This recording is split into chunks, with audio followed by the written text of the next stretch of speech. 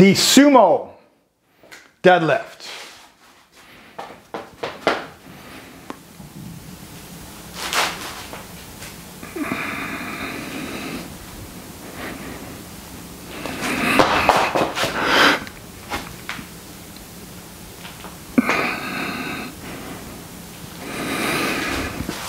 Feet in that wide sumo stance. Toes turned out slightly. Hands hanging down naturally, about shoulder width apart. Not here, not here.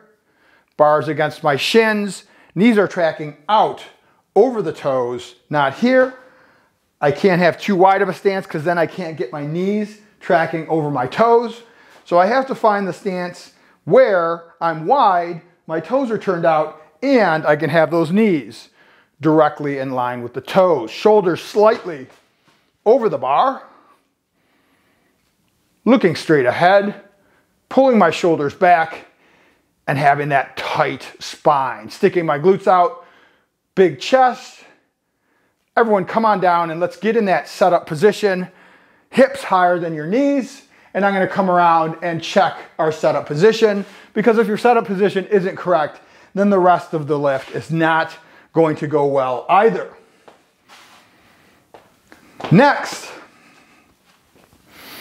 from that setup position, the command will be go. I'm going to push the earth away, keeping my knees pushed out. Hips and shoulders rise at the same rate till I get past my knees.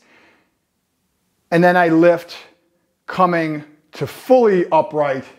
Back is straight, shoulders still pulled back, and then I'll say reset, and you'll push your hips back, pushing the bar into your legs, keeping your knees out of the way, and then lowering your hips and shoulders once you get past your knees to come back to mid-shin, all the while maintaining that tight back and neutral spine.